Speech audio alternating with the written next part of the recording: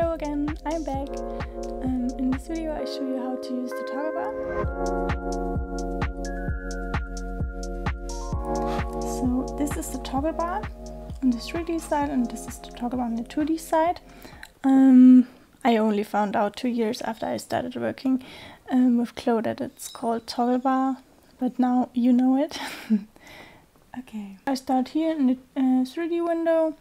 I just uploaded a t-shirt that I can show you, but you don't need one. The first one is quality render. There's the light from the garment and then you just see better small details. I use this only if I have a simulation with many small folds or ruffles or so. The next one is schematic render. And with this you can recreate a technical drawing from 3D.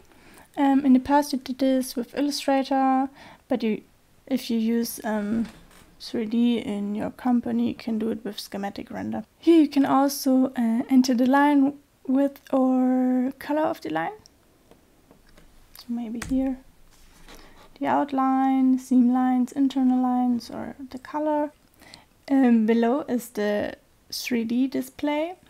The first one you can show hidden patterns again. So if you have hidden any, with right click and hide 3D pattern, then you can show it here again. In the second one you can show achieved patterns. Third one, seam lines, or the internal lines, base lines, and 3D pen, threads or pins. The rest you never need. I always have these for on and the pins on and off depending on how I need it. Here it's the same.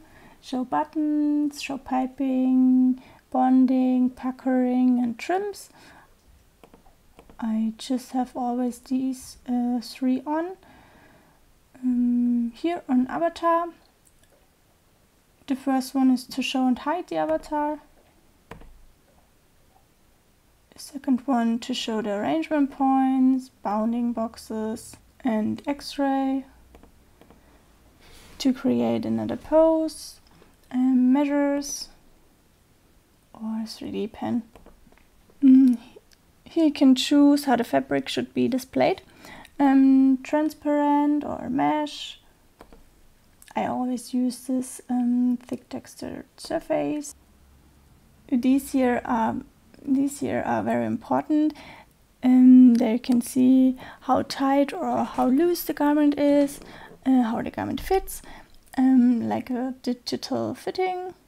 But I think that at the moment you can do anything with it because you can't represent the material you have for your real garment with all its physical properties to make sure that you can fall back on these values.